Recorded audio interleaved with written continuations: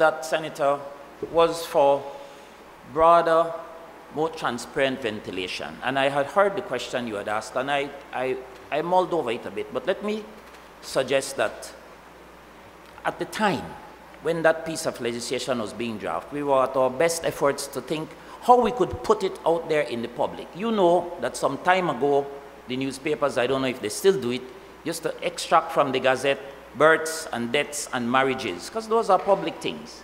We figured the same. The whole public should be concerned about this. Here is this huge immigration issue that has shocked the nation. So Channel 7 and Kremandala and everybody could go to the Gazette and say, okay, here are the publications of the names of people. So there is a broader base of people to say, oh, but I don't know any such person living at that spot. The idea was to bring everybody as wide as possible into the mix. And I did hear why not in specific papers, but then we begin to see who and who not. So the Gazette being the official publication, nothing stops as a public service for the news medias to grab this information. These people's names are published. They live on that spot, they live on that spot. Maybe they don't, but somebody should know. And after they've given, publish again that now they have been given. It was an attempt to bring that broader transparency to the public so that it was not some secret little thing in a corner that some minister signed and he runs away with it, but the whole public, the whole world should know. It was like marriage. Bans are published. People know, okay, you're getting married and that, or births or deaths. That was the general idea. But, Minister, with respect, this is of no use. If you put Wang Hong Kim, 16 Kiskadi Avenue, so what? Anybody looks at that in the Gazette, if they get the Gazette, and see that, what would they do?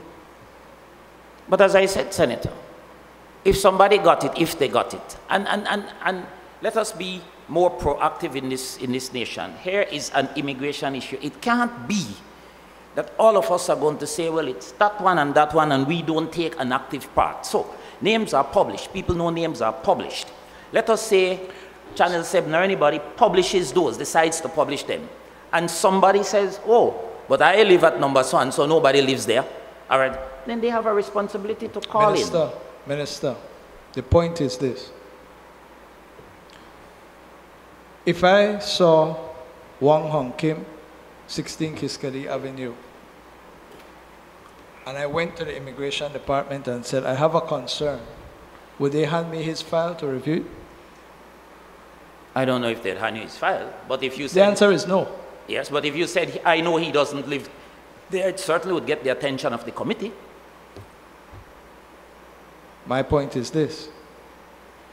Why do you not publish Wang Hong Kim, residing at such and such an address, recommended by Elvin Penner, coming from China, living in Belize for 5 years, and give the full details of the person, including who is recommending him, and saying to people that if you have some information, pass it in. If you wish more information, contact the director. Publish so that we know who these names that appear over and over and over as recommenders. People will then see that there is a cartel in operation. When you have ministers involved, you will see ministers' name over and over. Whereas pointing somebody's name and an address is of no assistance to anyone. I have no difficulty with that, Senator. It's an advancement on the law, and I would support it. But